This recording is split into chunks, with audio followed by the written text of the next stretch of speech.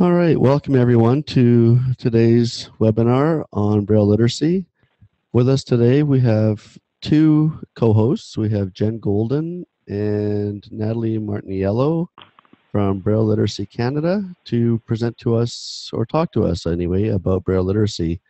There won't be a video presentation, so it's just going to be them talking to us about Braille and the importance of Braille. So I'm going to pass it over to them. Well, I was about to say good afternoon, everyone, but I realize it might be good morning to some of you.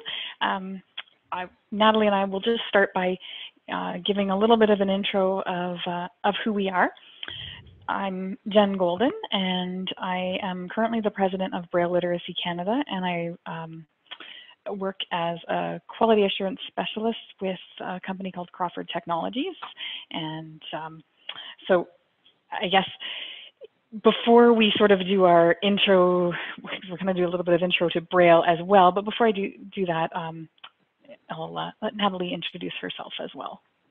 Perfect. Hi, everyone. I'm Natalie Martiniello. I am the secretary for Braille Literacy Canada. I've been involved since 2012, and I'm also a vision rehabilitation specialist in the Montreal area. So I've taught Braille and technology to clients of different ages. So we're happy to have everyone here with us today, and we're very excited to talk about Braille, as always. So just to give a bit of an intro again, because we're not really sure who we have on the webinar and what your background is in Braille. So I'll just give you a brief outline of what it is. It consists of what are called cells. They're groups of 6 dots, and different configurations of these 6 dots are used to represent letters and symbols and all kinds of good things. So, and that kind of ties into an explanation of the different types of Braille. There's contracted and uncontracted. And uncontracted is sort of the alphabet and numbers and punctuation. And contracted Braille consists also of symbols that you might kind of compare them to shorthand, where one symbol will represent a number of letters or an entire word as well. So again, just kind of an outline of Braille. Another thing to note at this time is that Braille is not a language, it's a writing system. And just to kind of clarify why we felt this is important is that the fact that it's a writing system and not a language really connects to it helps sort of explain the role of Braille and kind of relates to some, I guess, myths and misconceptions that Natalie will talk about later. So we just wanted to sort of get that, sort of mention that in the beginning when we're giving you a bit of an outline of Braille. So Natalie's going to talk about why Braille is important for kids. Perfect. So before I get into that, I thought it would be useful to just rewind for a moment and provide a bit more context, particularly for those of you who aren't familiar with some of the history of Braille and how we got to where we are today. Before the 1700s, Braille children were actually not educated, and not a lot of people realize that, but for the most part, many people believe that they could not be educated and that they could not be literate. So throughout history, what we have are examples of blind people who were relegated to a life of poverty and begging and reliance on charity. And it's not surprising because we know today that literacy is an absolute requirement to succeed in society on an equal footing with other citizens. So if you're illiterate, you have far more opportunities to do that. Then the first school for the blind was opened in France in the late 1700s, and then in the mid 1800s, Braille was introduced. And for the first time, it was recognized that blind children and adults could learn, that they could be literate. And this was a real shifting point because it completely changed the story for blind people, particularly in the Western world. And it really changed the reality for future generations of blind people as well. If blind people could be literate, then they could be educated, and if you can be educated, you can, attain higher levels of employment. And so the important key here, the reason why I thought it would be useful to start with that brief summary is because it's really Braille that changed the direction, the story for the blind community as a whole. It's this ability to read and write that suddenly opened all these doors that before this point were only available to people with sight. And we recognize that literacy is needed to participate in just about every aspect of society, to be independent within your daily life at home, for education, employment, democratic participation. The list goes on. And this fact is never debated for sighted children. Of course, sighted children need literacy. Literacy is just as important for blind children. So when we're asking the question, is Braille important? What we really should be asking is literacy important? And we see from this little snapshot of history and how things have changed when Braille was introduced, we see what a role literacy plays. Yes, there are many different tools available to people who are blind and sighted. Audio, screen readers, talking books. And the more tools that you have at your disposal that you're able to draw upon, the better it is for you. You have greater choice. You can choose the mode, the format, the tool that is best for a particular task.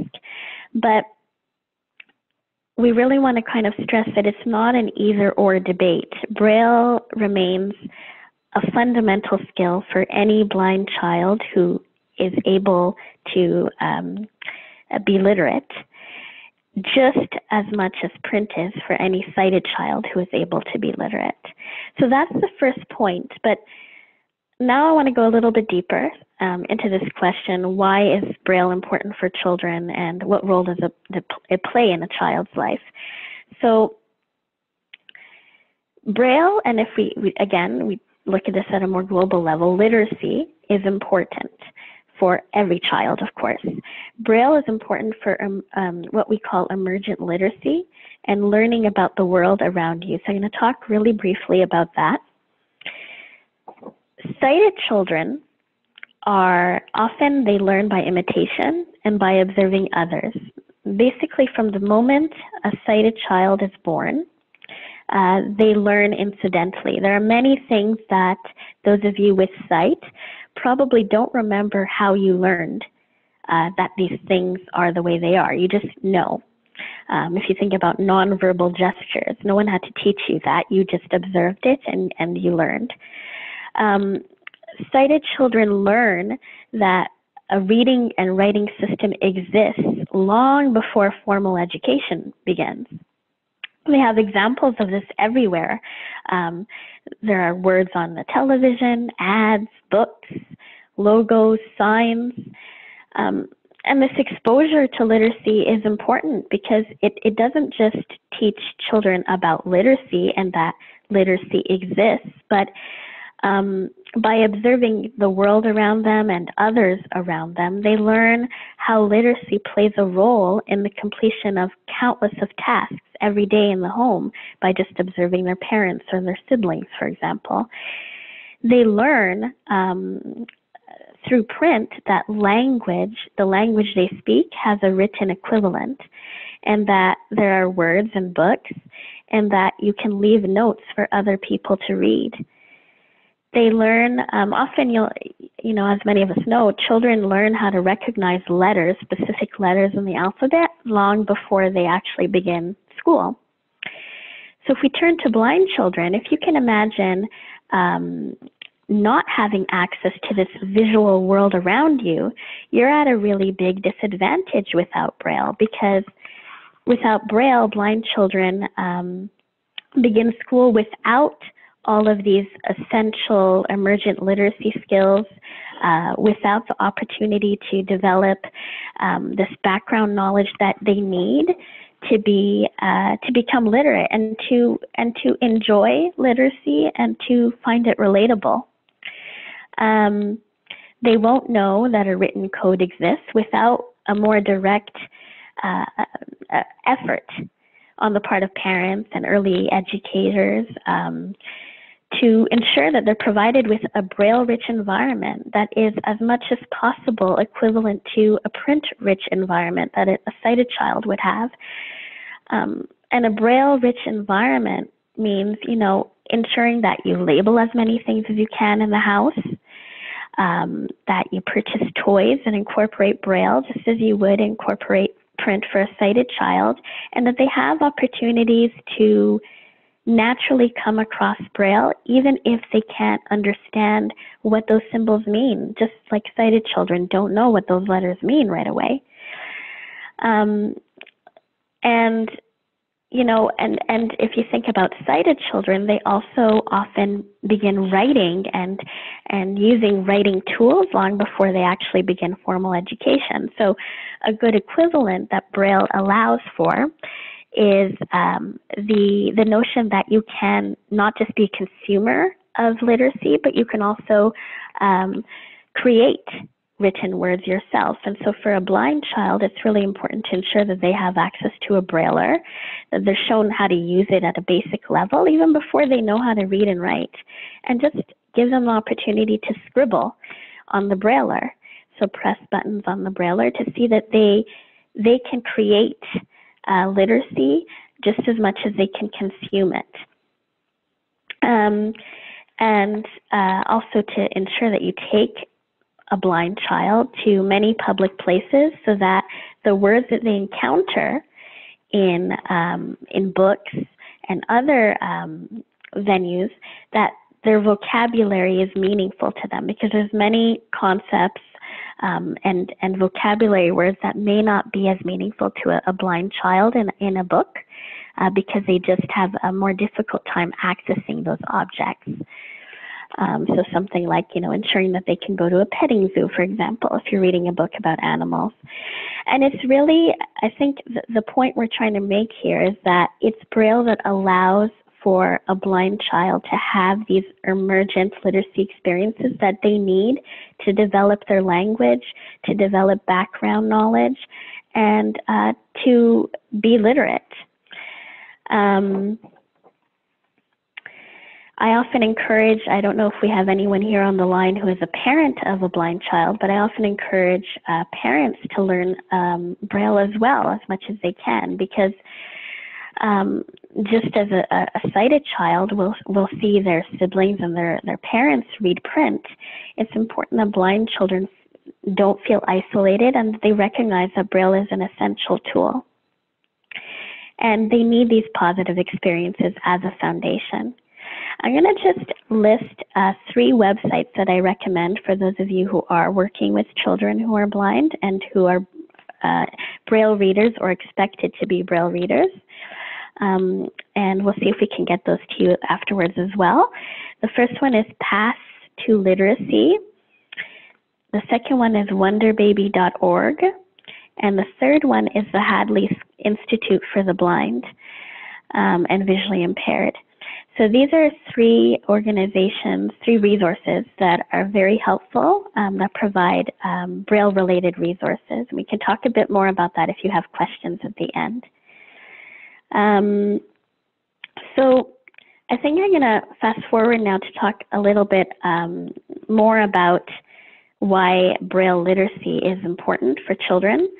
And so if we think about, again, literacy as a whole, we know that literacy is important. Having access to a written code is important for learning phonics, spelling, for understanding words that sound the same but are spelled differently, to understand punctuation and different formatting conventions like indenting paragraphs.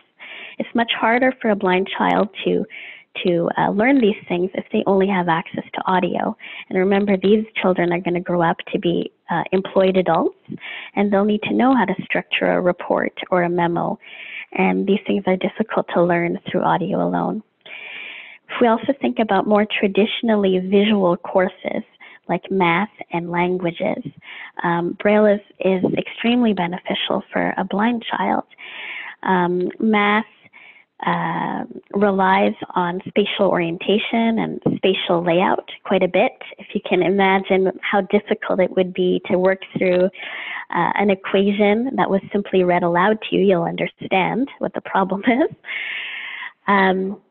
And similarly, imagine what it would be like to learn a language if you only had access to the audio. There are certain languages, for example, French, that has many irregular verbs or silent endings in words, and that would be very difficult to appreciate if you didn't have access to how those words are actually presented on the page. And similarly for music, if you simply learn by ear, you don't have access to hundreds and hundreds of years of musical scores that have been written by other people.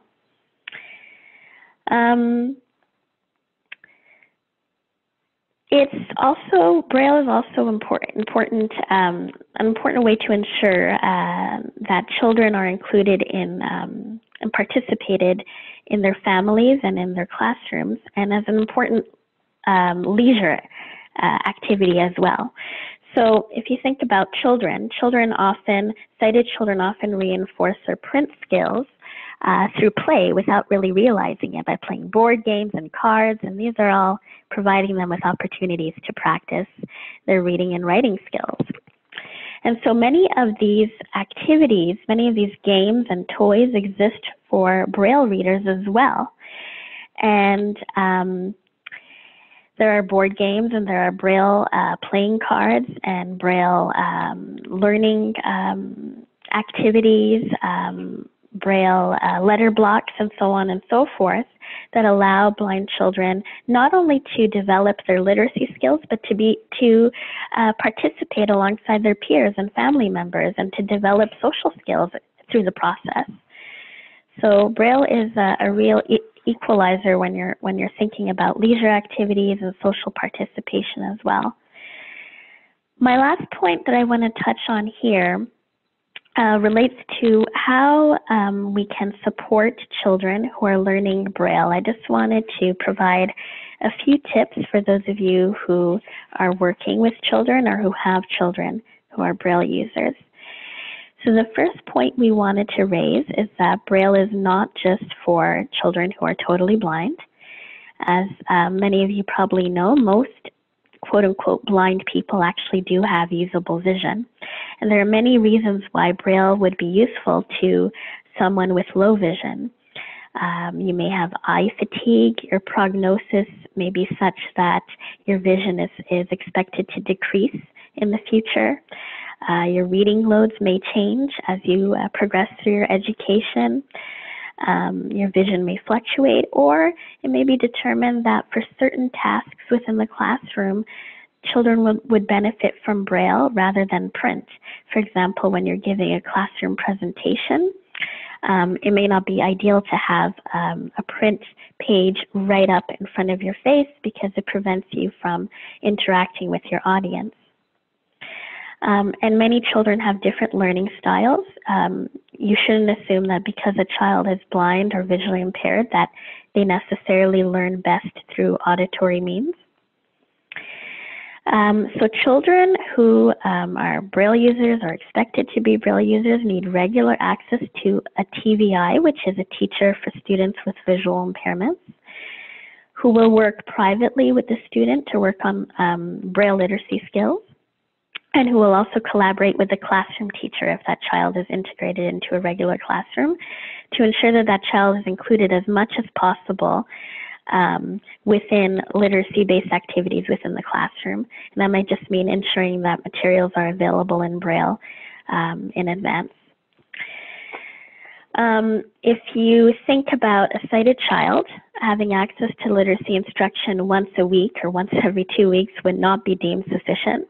So I think we want to just highlight that the same goes for blind children. They need more than occasional access to a TVI to work on their Braille-related skills. And a TBI will actually conduct what is called a learning media assessment to determine whether Braille as well as other alternative formats will be useful for a given child based on their needs.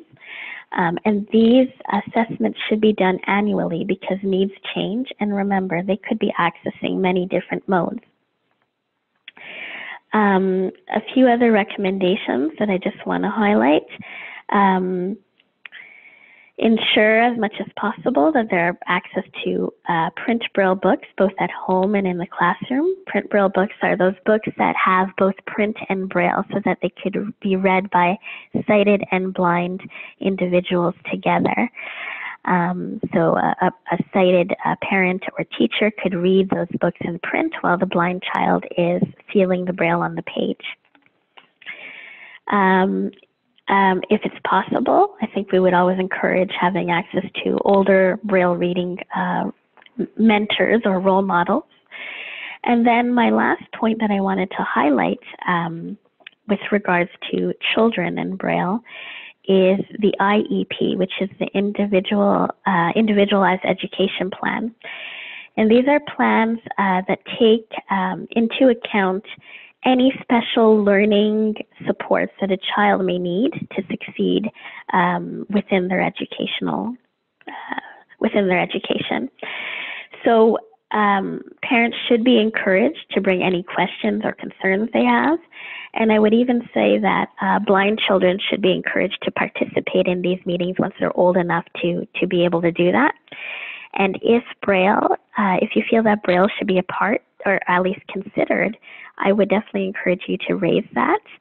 And if Braille is already incorporated, ensure that it doesn't kind of fall into the background and that children are receiving equal access to literacy instruction. So I'm going to turn it to Jen now, who's going to talk a little bit more about the role of Braille for adults and an interesting study that we've come across.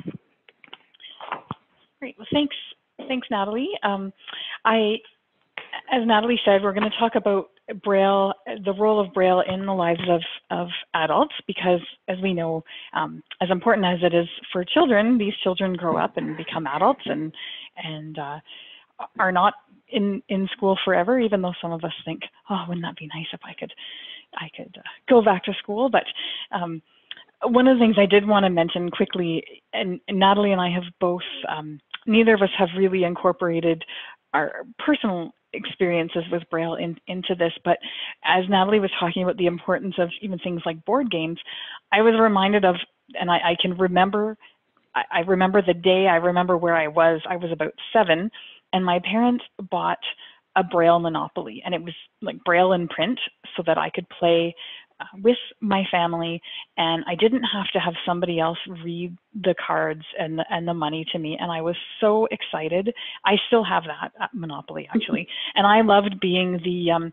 the person who's responsible for handing out when you buy a property and you hand out the cards. Well, I couldn't have done that without a Braille version because someone else would have had to do that for me. So I really identified with that that particular comment because like I said, I can remember the day when the Monopoly arrived and how exciting it was. So that's just kind of a practical tie-in. So anyway, back to the regularly scheduled events. Natalie mentioned the study that I was going to discuss, and it's known as the Riles study. And some of you may have heard of this. It's quite well known within the field of blindness education, I guess, if it can be called that. Dr. Ruby Riles did this study in the mid-1990s, and what she basically did was she surveyed adults who, some of whom had learned Braille when their sighted peers were learning print, and others who either hadn't learned Braille or had learned it as adults and weren't necessarily using it in their day-to-day lives. And what she found is that the proficient Braille users had higher levels of education, were more gainfully employed, and had higher incomes. And while this is not, it was a relatively small sample, and blindness is kind of a low incidence disability, and there's not a whole lot of research that's been done, the results were, it was sort of the overwhelming majority. Like the results were very conclusive that the impact and the influence of Braille proficiency, or really just, we can say that it was literacy that really made the difference for these adults. So it's just something to be aware of. And as Natalie said, you know, we're not saying that Braille is the only way to do everything, and audio never has a place, and, you know, if you are low vision, that large print never has a place. That's certainly not what we're saying, but we're simply talking about choosing the best medium for the task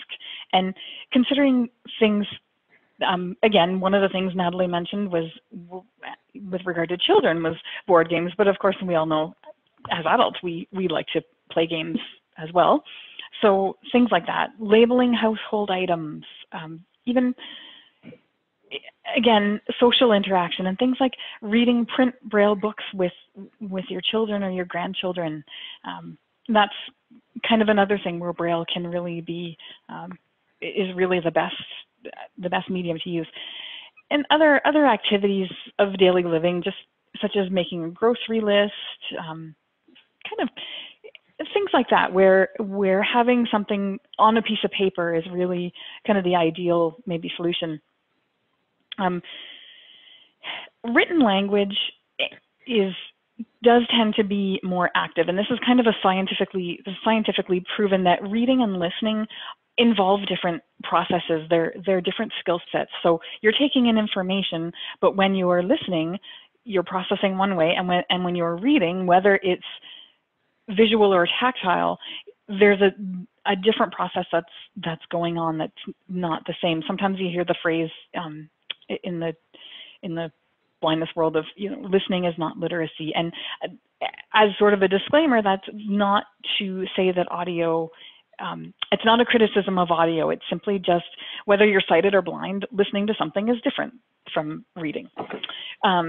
So, and we focus on reading a lot, but this also does apply to writing as well, because writing involves a different skill set that is becoming more and more in demand, with so much communication being done via the web, and you know, you've really being able to write. I feel like I can't stress enough how important it is to make sure that kids, and then eventually adults, know how to write, know how to communicate well using the written word. And as Natalie mentioned at one point when she was talking about educating children, when those children grow up and become adults, they're going to ideally be working, you know, in an environment where it matters how you present, for example, memos and reports and documents, and definitely having having the ability to write and to be aware of, again, such things as spelling and punctuation and formatting is really, can really be a crucial skill to have. So this is also sort of evident on a practical level when you think about taking notes in class, and how much better I can remember from my student days, where the classes where I took the best notes tended to be the classes that I understood the material the best, because I had to process what the professor was saying, and I had to write it down in a way that would make sense to me later when I read the notes. So things like that. And many people feel that their retention and comprehension is better when they can actually read something. And this is something that Natalie alluded to when she talked about learning styles. Again, it's often assumed that blind people are by nature auditory learners, and I know that, that is definitely not always the case. Where there's some people they just need to see it, they just need to read it, they need to have a map that they can look at to get an idea of what something looks like, and that's kind of an area that we're not necessarily really touching on, but Braille, as it connects to things like tactile maps, so that kids can read diagrams and maps, and adults as well, actually, reading maps and understanding diagrams, and the role that Braille can play in that. So now, of course, we can't have a discussion like this without discussing technology. And there's sort of this we talk about technology being, replacing Braille, and is this the case? Is this not the case? Well, one thing, as much as we love technology and love our iDevices and whatever else we may use, sometimes technology bails on us. I'm sure you've all had I know this, I can remember vividly when this happened to me, when I was relying on a piece of technology, and I was going to be presenting something, and the battery died just before my presentation. So there are times where a paper copy is really the best option. An example I can think of too, that's sort of outside of the presentation world, because there's a variety. I like to cook and bake, and I find that I don't want to have my Braille display sitting beside my bowl of cookie dough, because I don't want to risk anything happening to it. And I find that with recipes, having paper copies is really the best option, because it doesn't really matter so much if you get, if the paper gets a little bit wrecked. You're not talking about an expensive piece of equipment.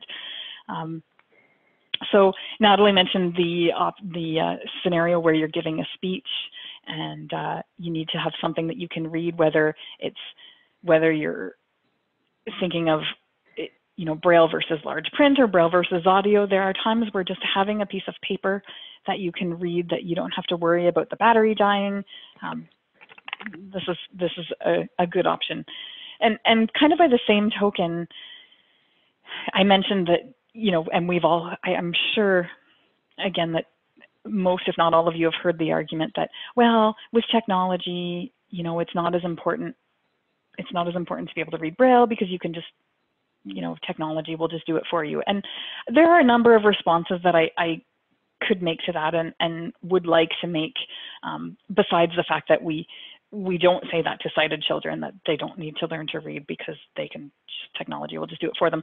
But what I want to emphasize here is the fact that technology actually now, because of advances in technology, it actually enhances access to Braille. So I know many Braille users say that they use Braille now more than they ever did, because with the use of a Braille display, we can connect it to a computer, we can connect it to an iPad, an iPhone, and Aroga sells many of these devices that allow you to access all kinds of things in Braille that were never available before. So I think that's really important to bear in mind when you're thinking about the value of Braille and the ways that it will be used, because I'm sure that if I sat down with a number of Braille users and asked them how they use Braille in their everyday life, people would come up with things that I've never even thought of. And so there's really sort of no, like what we have here, it's not an exhaustive list. So it's just something that we wanted to also point out. And so Natalie is now going to, I sort of started with talking about, the myth that technology could replace reading. And so Natalie's going to talk about other myths and misconceptions about Braille. Yeah, and I could definitely relate to some of the personal experiences you had mentioned, Jen, because I know that I've always had a harder time retaining information through audio. And so when it came to studying, when I was a student growing up, I always needed access to Braille, because I just felt as though I needed that physical page to be able to read through the information. Like you said, it's a more active way of reading. Audio can be more passive in that, your mind could wander. So even in terms of learning styles, I mean, it's something that I think a lot of Braille readers can relate to, this idea that, having a Braille copy for purposes of really understanding material and interacting with material can be really helpful sometimes. So as Jen mentioned, I'm going to just highlight a few myths and misconceptions that we've often heard related to Braille and the importance of Braille. And so the first one I'm going to tackle is a big one. And basically it comes down to, is Braille hard to learn? And I can tell you that I have been asked this question by almost every client I've worked with in the past. It's a very common misconception among both non-Braille reading blind people and sighted people as well. And so I'm going to kind of encourage everyone again to think about print for a moment and to think about how this question would sound. It kind of sounds a little funny if you redirect it towards print. So what would you say if someone asked you whether print was difficult to learn? You know, print is nothing but a set of kind of arbitrary lines and squiggles and things that you've memorized at some point through your education refer to specific letters and numbers and punctuation symbols, but they don't inherently refer to those symbols. We've just kind of created them to have meaning. And Braille is exactly the same way. Braille, you know, there's a 2x3 matrix of dots, and different combinations of these dots create the different symbols, letters and numbers and punctuation marks that you use to read and write. So it's not any more or less difficult to learn in this way when compared to print. It's exactly the same thing. It's just that, you know, if it's something that you don't know, you may feel as though it's more difficult because you simply don't know it. But there's nothing inherently easier about print. There's a lot of stigma associated with blindness, as we know, for people who are adjusting to vision loss later on in life. And Braille is a really visible sign of blindness. It's kind of like Braille is a sign of someone who is unable to see. And a lot of the time, the stigma will prevent people in adulthood and older adulthood from even considering Braille as an option. Not because it's not useful, but just because of these misconceptions and this stigma that they relate to blindness, really. And a lot of the time when this idea is raised, I often ask clients to think, okay, what is it exactly about blindness that scares you or that's really concerning you the most? And if you probe deep enough, I can tell you that most people will say that the fear of vision loss is related to the idea that you will lose your independence and you will be unable to perform the tasks that you were able to do before, that you'll have to rely on others.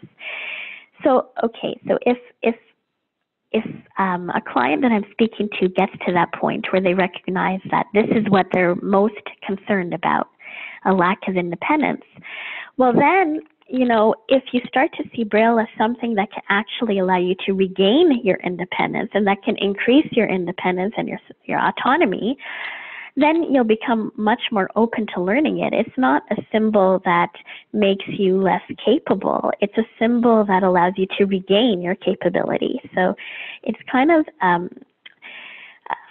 getting people to see it from that perspective. So, you know, whether you're learning Braille in adulthood for initially just for labeling things, or whether you want to learn it for more extensive reading, those needs may change over time, but just don't let your fear prevent you from trying it in the first place. Another thing I wanted to mention about Braille is that it's actually a very logical system. I would argue, because I was a print reader as well growing up, I read both print and Braille, I would argue that in many ways it's much more logical than print, because once you learn the first 10 letters in Braille, learning the rest of the alphabet is actually fairly logical. So you learn your letters A to J, and then the next 10 letters are exactly the same but simply add one additional dot. And then the last 6 letters are exactly the same, but simply add one more additional dot. So once you have those first 10 letters, you really have a really good foundation for learning the rest of the alphabet, which is not the case in print. And then the other thing is that for those of you who are Braille readers, you'll know that once you've learned the first 10 letters, you've also already learned all the numbers, because those 10 letters, those first 10 letters, A to J, become numbers when you place a special numeric sign before that symbol. So then A becomes 1, for example. So understanding kind of how Braille works, it's really helpful in addressing this misconception that it's hard or difficult to learn. Another misconception that we often hear is that older people can't learn Braille. And it's much more difficult for an adult and especially a senior to learn Braille. So I've taught Braille to adults and seniors, and I'm not alone. I'm not, any more special than other professionals. Many others have taught Braille to adults and seniors as well. And I think the important thing to remember here is that everything you learn in adulthood requires a more concerted effort. Children are sponges. They pick things up very quickly, just through exposure. Learning is very easy when you're young. And this is a case for everything. So in adulthood, whether you want to learn a new language or a musical instrument or whatever it is that you want to learn, you're going to have to make the commitment and take the time that is needed to learn it. But that doesn't mean that it can't be done. And there's nothing inherently more difficult or about Braille than when compared to anything else that you'd like to learn in adulthood. So there are some conditions in adulthood that are often kind of associated with vision loss that may make it more difficult to learn Braille. For example, if you have a very significant neuropathy that impairs your tactile perception in your fingertips, then that may pose a problem. But at the same time, I would still encourage you to speak to a vision rehabilitation specialist and to give it a try. Don't just assume that it won't work, because there are different techniques and materials out there that may be able to help you. A lot of the time when I begin teaching Braille to adults, I like to show them different tools and different tools like reading and writing tools that are available, and also different technologies related different Braille devices and Braille products, board games, playing cards, Braille books. And this is to kind of encourage them to think about how Braille will play a role in their own lives. And learning is much more meaningful and enjoyable if you can do that. And one of the things that often I show all these neat gadgets, but it's funny because one of the things that is often most interesting to students is when I show them that they could label the cards in their wallet. And it's such a neat little trick that many Braille readers, including myself, do to be able to identify your cards in your wallet. And I think it demonstrates how easily Braille can address a barrier that you're experiencing in your life. You can label your cards and then you're good to go. You don't need, a separate device or to rely on a sighted person. The last misconception I'm going to tackle is something that Jen started talking about as well, which is this idea that Braille is archaic or bulky, and it's linked to this notion that technology is going to replace Braille. And like Jen said, thanks to technology, we actually have more access to Braille than ever before. So she was talking about Braille displays, which are special devices that could be connected to your computer or your mobile phone. And then you can have instant access to Braille wherever you go. So if that material, if that information is accessible to you online, then you can have access to it in Braille as well. And the nice thing about these Braille devices is that you can configure the settings so that the information is presented to you in either uncontracted or contracted Braille, depending on what you prefer. So suddenly we have so much more access to Braille in the format that you want than ever before. These devices are often very portable.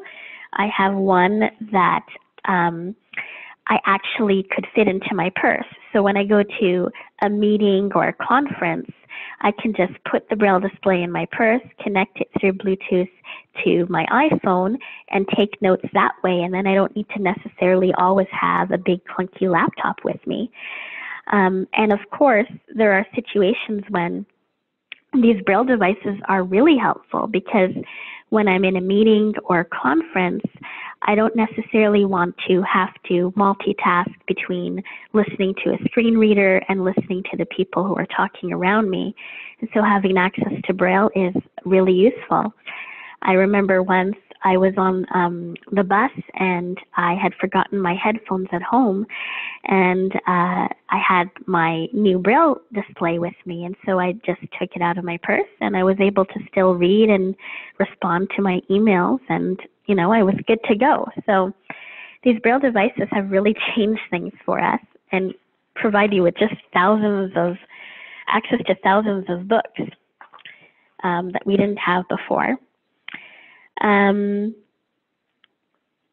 For older learners, the nice thing is that these Braille devices provide a crisper form of Braille, so it's a different type of feel when you're actually reading the Braille on a Braille display, so that's another nice little advantage as well. We're starting to see more and more of these Braille devices and low-cost Braille displays that are being launched. And this will bring Braille into the hands of many more people, many more consumers than ever before, including those who may not have access to funding agencies to afford the more expensive devices, or to older clients as well. So things are really changing, and thanks to technology, the future of Braille is actually really bright and really exciting. And I know that Aroga has access to many different devices, some of which we've used ourselves as well. So Braille and technology work hand in hand. So I think what we'll do now is I'll just turn it to Jen so she can tell you a little bit more about Braille Literacy Canada, and then maybe we'll open it up for questions. Thanks, Natalie. I will tell you a little bit about BLC, and we're getting a bit shorter on time, but I would like to very quickly summarize a really neat article that came out in the Braille Monitor last month, and that's, for anyone who's not aware, it's a publication of the National Federation of the Blind in the US. And in case you haven't noticed throughout this presentation, Natalie and I are both feel very strongly about Braille and its importance. And this article is kind of neat because it sort of, in a way, sums up what one of the things that we're hoping to communicate. And it was written by a woman named Erin Jepson, who is a low vision mom, homeschooling her 4 kids, and she became really frustrated by the lack of support that was available in the school system for her kids who needed to learn Braille. And so what she ended up doing was sort of writing this article. It's called "If Braille Were Print," and her premise is basically, taking the attitudes towards Braille and saying, now imagine if that was the attitude in print, how would that go over? And so I'm just going to point out a couple of things. So she talks about, imagine saying this to a child who's learning print. It makes sense that you're having a hard time. And then it sort of goes on to talk about how, of course this is hard for you. I'm not aware of any techniques for reading print at a usable speed. And just, again, this is,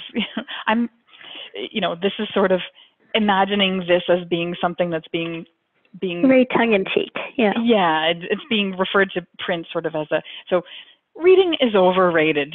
Nobody these days needs to read or write with a pencil anyway. You can just listen to audiobooks. It's a lot less work than reading, and you can dictate anything you want to write. Technology is amazing these days for people like you. We all love that kind of phrasing, right? You will get your books late, always. I can certainly remember that kind of thing from school. Print is just so cool. This is sort of my favorite one because it's so ridiculous. Print looks cool. I see it here and there, like on elevators, and it's just so neat. It's all swoopy and round, and I like to look at it. People like you must be really special to read it. I can't believe you can just walk up to a sign with words printed on it and, poof, read what it says. Kids who read print are so beautiful and special. They open their printed books and just go for it. Unbelievable. So you kind of get the gist. And then she talks about what print readers actually experience, how it's not actually like that. I'd encourage you to check this out.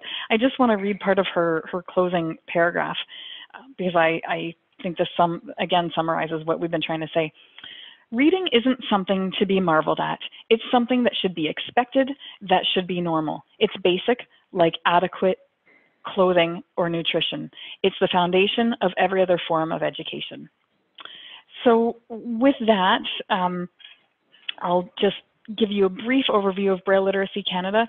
And actually, I'll keep it really brief. We are an organization whose sort of reason for being is to promote Braille, to ensure that everybody who needs to have access to it has access to it. We're a national organization, and we're run by a board of directors, and then we have committees that do different kind of conduct the business of the organization. We are always happy to have more people become involved. One of the things that we've done is what we've called the Brailler Bounce Initiative, where people have donated Braillers that they're not using anymore, and we've had them refurbished and then provided to new homes free of charge. So that's an initiative that we did in 2015 in honor of World Braille Day, and then it was so successful that we kept going. We are looking to, I guess, find even more ways to promote Braille and make it even more accessible. We're going to be doing more teleconferences as well on different Braille-related subjects. So if you are interested, we have a website. It's just brailleliteracycanada.ca. And on that website, we have resources. We have a resources page that you can click on, and it has resources for parents of blind children, for Braille users, for transcribers and producers, and also for educators. And we've got a number of other things as well, and we're trying to put out a newsletter a few times a year, and we're getting the social media, and as I said, we're sort of trying to find new ways to reach out to members and to promote Braille. And so we'd love to have anyone who's interested in getting involved and helping us do this. We'd love to have you get involved.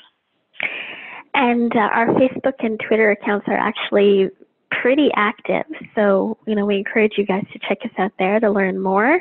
On Twitter, we're at BRL Lit Can, all one word, but you'll find the information on our website. And I just wanted to say something really quickly about teaching Braille to adults.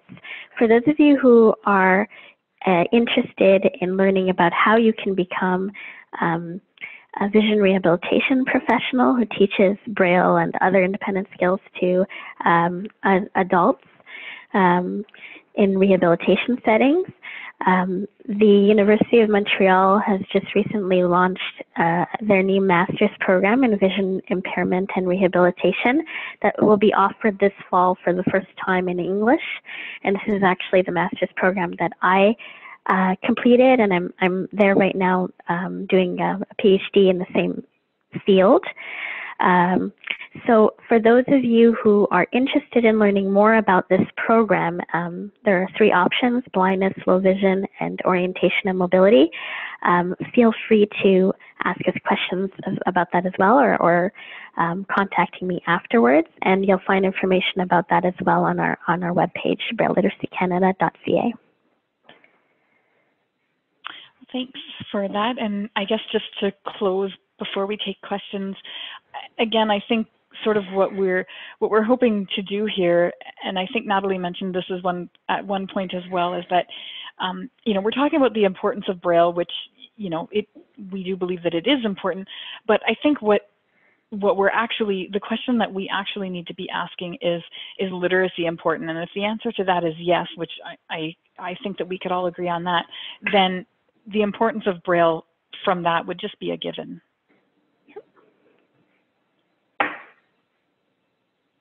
Are there any questions? If you do have questions, post them in the chat window, and my colleague Rob will take a look and read them out to Natalie or Jen.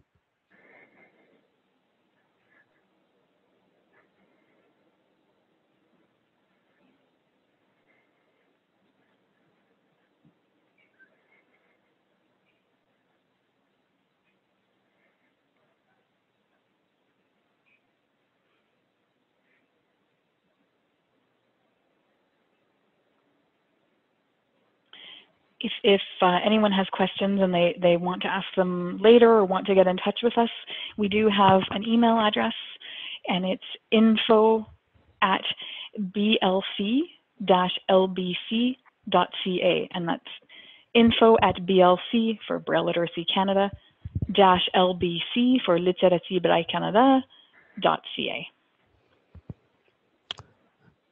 I also wanted to say that if you need to, or if you need it, Aroga has a UEB Braille code chart available for download on our website at aroga.com.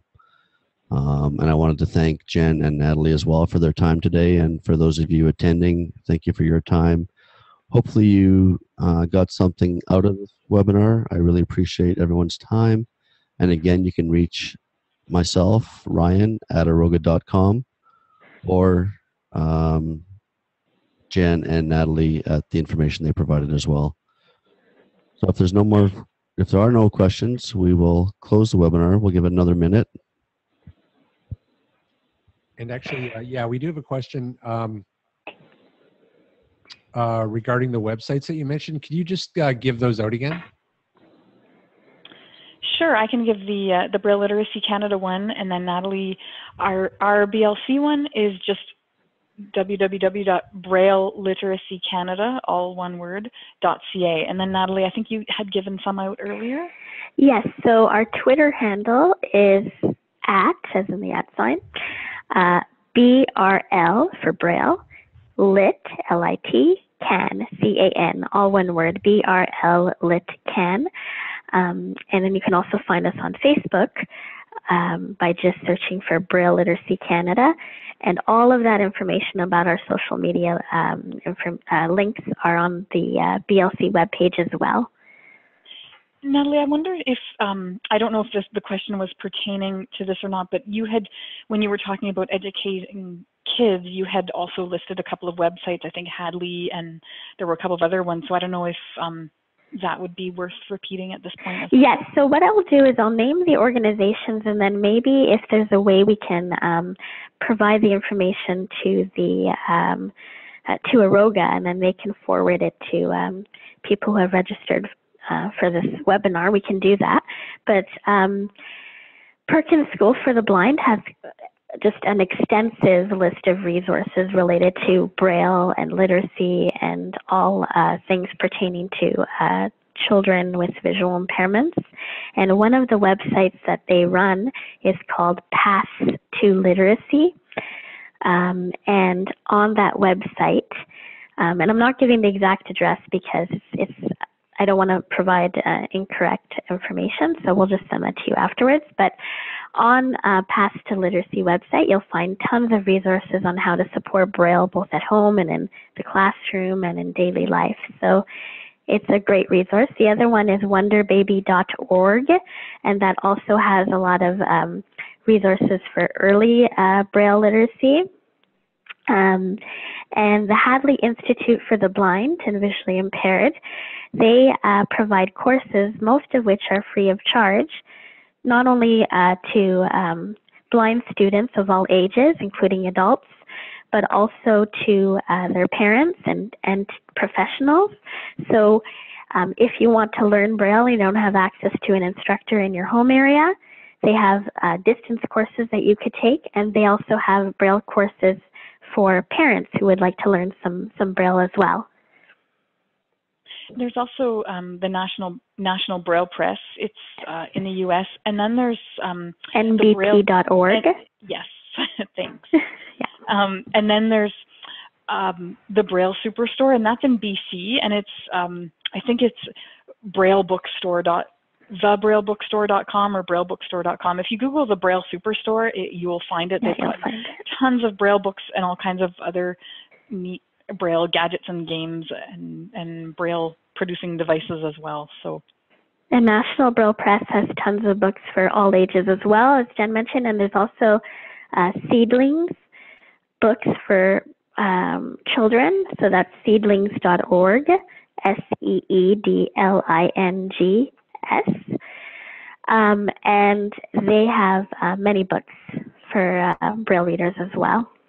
And I think all of the ones that we've mentioned are actually, there's links to them on our website as well. So if you're sort of feeling bombarded by all these options of where to get Braille books, you can go on the Braille Literacy Canada.ca website, and click on Braille resources, and you'll find all kinds of good stuff. And if you're an adult Braille reader who has questions about UEB, Unified English Braille, and are kind of wondering what that's all about, feel free to ask us either now or contact us afterwards for more information about that too. And I actually have the chart that Ryan was mentioning that Aroga did, and it's great. It's a really useful tool. Yeah. Great. Well, it looks like there's no more questions. So I want to thank Jen and Natalie again for your time today and presenting to us the importance of Braille literacy. Thank you. And to those who attended, thank you for your time. This webinar has been recorded, so it will be posted to the Aroga YouTube page, and we can send links out afterwards. So again, thank you all for your time. Thank you very much.